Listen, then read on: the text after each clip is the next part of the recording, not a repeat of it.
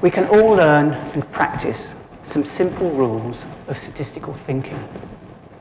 Statistics are provisional. Findings can always be improved. We must be prepared to recognise the validity of figures available today, but ready to applaud rather than criticise when tomorrow there is better information available through which to revise them.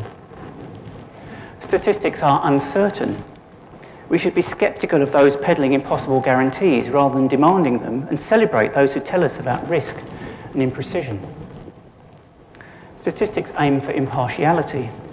In a world of spin, where numbers are used to substantiate assertions rather than illuminate reality, we must be doggedly determined to root out bias and ask ourselves whether something is really what it seems.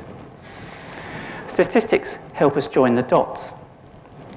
We must be modest in jumping to conclusions about cause and effect, but appreciate the real value that comes from finding patterns that help us ask good questions.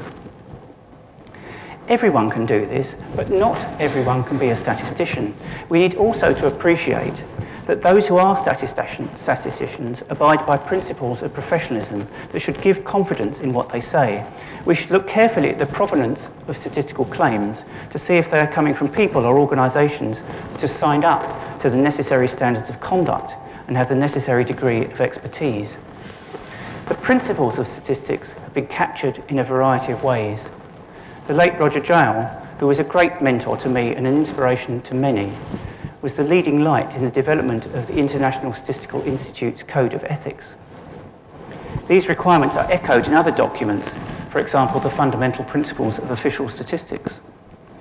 And it's relevant to note that the origin of these fundamental principles was to help in redefining the role of official statistics in those countries in Central and Eastern Europe with new democracies.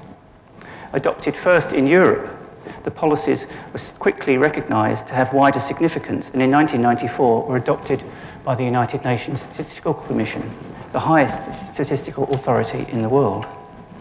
And closer to home, the Royal Statistical Society Code of Conduct, commended to all fellows and mandatory on all professionally qualified fellows, sets out principal duties in regard to the public interest, duty to employers and clients, duty to the profession and professional competence and integrity. The professional statistician offers users of statistics confidence in the provenance of and conclusions from the data.